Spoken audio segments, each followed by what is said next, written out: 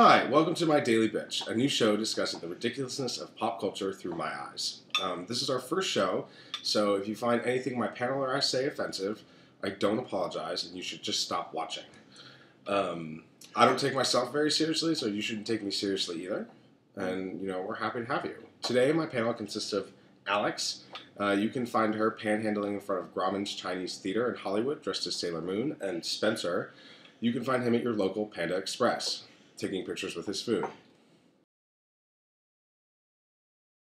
Our first topic today is Whitney Houston. If you haven't heard yet because you live under a rock, Whitney Houston has died. She was found in the Beverly Hilton Hotel yesterday at about 4 o'clock in the afternoon. We don't know why she died. The only information that has surfaced is that she was found in her bathtub. Face down in her bathtub by her hairstylist. So you can connect the dots there. We don't know if it was a suicide. Obviously, we know that Whitney has had lots of drug use in her past. So what are your guys' thoughts? I blame Bobby Brown. Crack is whack. Crack is whack. Thoughts on Whitney? Asians don't know who Whitney is. But in speaking of the Grammys, who do you think is going to win Best New or Album of the Year? The nominees, I'll tell you the nominees, are 21 by Adele, Wasting Light by the Foo Fighters, Born This Way by Lady Gaga, Doo Wop and Hooligans by Bruno Mars, and Loud by Rihanna. I think Adele's going to sweep it. She better win. If Adele doesn't win, I'll be pissed. Yeah, I might actually get up and punch the television. I mean, who do we see could be like a dark horse? Rihanna. Oh, I was going to say Bruno Mars. I was going to... Yeah, well, I definitely don't think it's not going to be Born This Way or the Foo Fighters. Yeah, I've already canceled them out. But Chris Brown and Rihanna were recently spotted together. Yeah. Well, the rumors... Hawaii, right? The rumor is that he's not doing the red carpet because he doesn't want to get asked questions about him and Rihanna.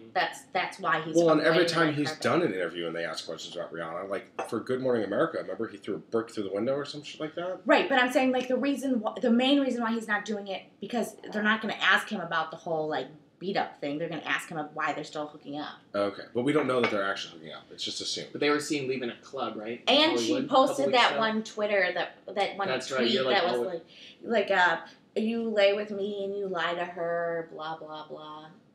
Okay. Well, Rihanna, if we believed everything that was on Twitter. But Rihanna tweeted it.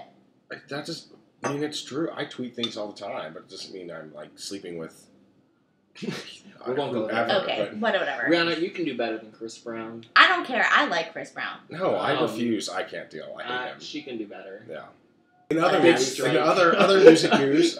news, Madonna performed at the Super Bowl last weekend. She's pissed at MIA. Yeah. Let the head bitch in charge handle business. Oh, excuse me.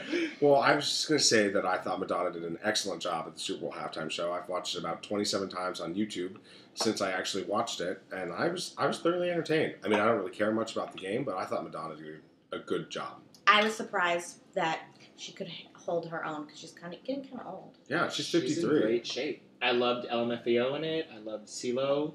Yeah, CeeLo was great. CeeLo's good in anything because he's like crazy enough that he can... Well, it was good because I felt like she stayed relevant. She brought in new acts that really... Yeah, that is true.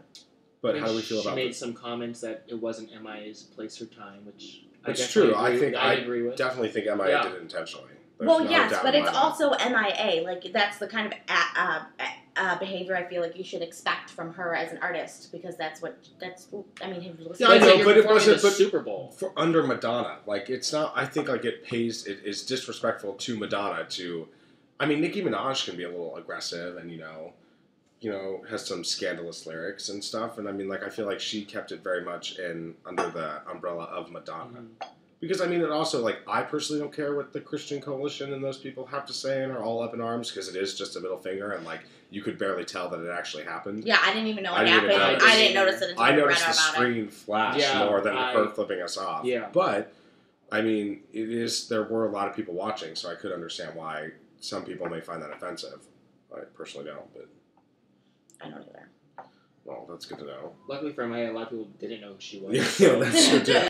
Well, because it was confusing because Nicki Minaj, NM, and their belt buckles said NM, and I was like, why do they have Nicki Minaj look like? And then she opened her mouth, and I was like, oh, it's MIA. My mom's, who's that? In other music news, Beyonce's daughter, Blue Ivy Carter, pictures finally arose on Tumblr of what the child looks like, which I thought was interesting that they were posted to Tumblr and not sold to a magazine. Like, Not that they need more money. Yeah, exactly. And also that the name is being copyrighted. Although whoever in their right mind would name their child Blue after Jay-Z and Beyonce's child needs medication. Just putting it out there. The name's thriving in inner city. But you know why they named it like that. Blue Ivy Carter, Blue for his first album, The Blueprint. Ivy, because her favorite number is 4. Oh. Carter, because that's Jay-Z's last name. Duh. But still, why would you name your child after an album that you wrote? I want to name my child after Godric from True Blood. Okay, but that's a little bit different because it's like a legitimate name. Like, I know people named Blue. I know someone named Blue. Any thoughts on Blue? I just think it's ridiculous because celebrities name their kids all these crazy names. Like, poor, goopy Gwyneth Paltrow's daughter is named fucking Apple. Like, I'd rather be called Apple than Blue Yeah. Ivy. It might as well be called Poison Ivy. Or I don't know. That just sounds should I be named after a Batman villain? That'd be her stripper name, Poison Ivy. Spencer's naming his child Yellow. Moving on.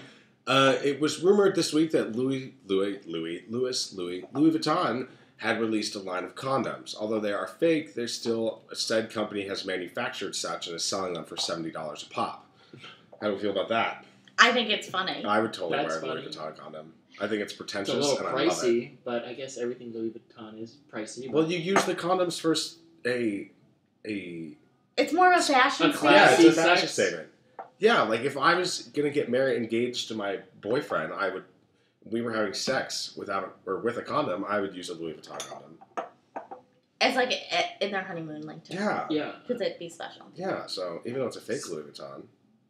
Special purposes, yeah.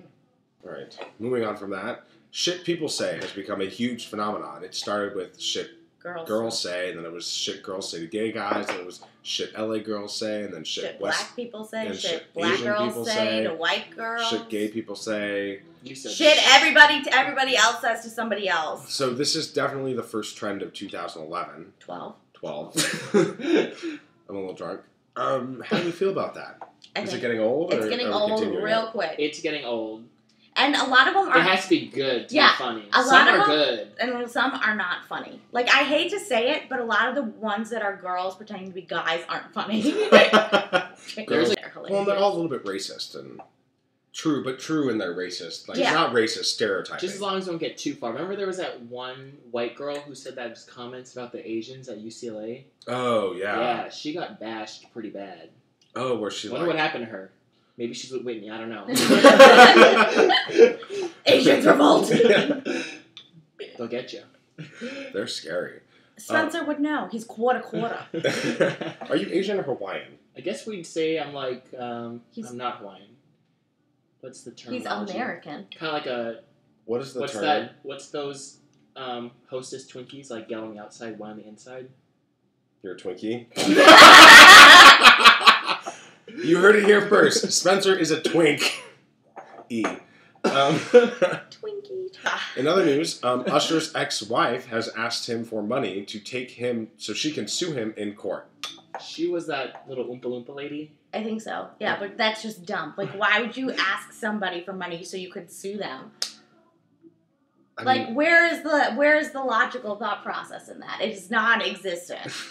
We're not going to draw any racial stereotypes here, but we'll just leave it at that. Asians No. said that. It's okay when he says it. Yeah. No, I think I do find that. I mean, like, I don't I just know. think it's stupid. I want to know what her attorney said to her. Like, I'm going to go ask my ex-husband for money so that I can sue him. Like, what? Who? That was dumb. You're dumb. Yeah. There's a reason why you're losing all your money. It's because you're spending it on dumb shit like that. So Get maybe over it. You should reassess your life. Speaking of other divorces, as you all know, Kim Kardashian's fairy tale wedding came to a crashing halt after mere 72 days, which is old news. But recently this week, Chris Humphries released a statement saying that he doesn't want any money from Kim Kardashian, but he just wants her to admit that her marriage was a fraud and was done for publicity. My question to Chris Humphries is, then why did you do it in the first place? Well, I have a hard time with this because Chris Humphries is a Minnesota man, and I'm also from the Midwest, and Midwesterners are just way too nice, and I think he just fell into the trap. He's also kind of daft, like, let's be honest. Oh, no, he's definitely special needs. I mean, like, he's slow. So I think he was, like, an easy prey kind of target for her. Well, I think it's sad. Like, I never watched the Kardashians. I find them annoying, but I only find them annoying because I just want to be them, and that's what I mean. I only watch Chloe and Lamar because Chloe and Lamar and Rob are all hilarious. Oh, I think Rob. I don't really know who Rob is, but I also do genuinely think though that like you can't like as much as they are on reality TV and as much as we do think we know about them, like I'm sure there's stuff that we don't know that was going on. Not saying that it wasn't a fraud, but I mean like there could have been more to it than that. Right. All right, and our last subject of conversation today is Demi Moore was recently supposedly admitted to rehab. We're not sure if she's actually there or going there or not, but last week there was a 911 call, which if you haven't heard, you should listen to it. It's batshit crazy. Well, that's what happens when you get high on nitrous oxide. Yeah, so she was doing this thing called Whippets, which I don't know what Whippets are. I know what most drugs are, but I've never done Whippets or heard of it until recently, and that's where you like take but it's you take like a whipped cream can or like an aerosol can and like you inhale the oxygen, but it cuts off the oxygen to your brain for 30 seconds, and it gives you like this feeling of high. So I don't know if you do it and you sound like you took helium out of a balloon or... No, your voice doesn't change. I knew people in high school. But yeah, no, Whippets. How do you feel about Whippets? It's amazing to, like, I read what kids are doing these days. Like, when I was a kid, I could have went to the grocery store and bought as much Sudafed as I wanted. But now I can only buy one box at a time because people are afraid I'm going to smash it and use it for meth. Which is frustrating when you take Sudafed because you're actually ill. Exactly. We won't show her meds. So does that mean like now, like I think to buy like the cleaner for your keyboard, like you have to be over 18. Yeah, So now if you buy more than one can, they're like, well, what do you need this for? Yeah. So, I'm like, I work in an office. I'm buying supplies. Like. So what's the deal with whipped cream now? Can I not buy whipped cream if I'm under the age of 18? No, they're gonna start selling it only in like Cool Whip tubs. I bet you, if it becomes like a huge phenomenon. Yeah. But what about like Starbucks? They have like the giant ones where it's like. Yeah, but I don't think the people who work at the Starbucks counters are are whipping it behind the counter in between making coffee. Regardless, well, but I think she's also going to rehab because she has anorexia again. That's what I read. Yeah, but because they are not letting her like weigh herself or something. Was another thing I read. I wish people didn't let me weigh. Also, heard Macaulay Culkin was. Oh yeah, Macaulay Culkin. If you haven't Googled new pictures of Macaulay Culkin, you should do that. I mean, you should feel bad for him anyway because he looked. He's been ugly since he grew up. Well, now he looks like a Holocaust victim. Yeah. Anyway, that's all of our subjects we're going to talk about today because we're not that exciting. At the end of each show, we name someone who we call the bitch of the week. That's not a good thing, right? I think the bitch of the week could be bad or good. In this case, it's bad. It's really bad. So if your name is George and you work at the Abbey in West Hollywood, and you're a new waiter there, you're our bitch of the week. You look like an ugly Daniel Craig. You're our bitch of the week. So let's give a scenario. So you're all sitting down at a table at a bar, and the server for that area comes up to you and says, what do you say? Are you guys going to order or else if not, you guys have to leave? Oh, yeah. Don't sit at my table if you're not going to tip me. Basically is what he said in not so many words.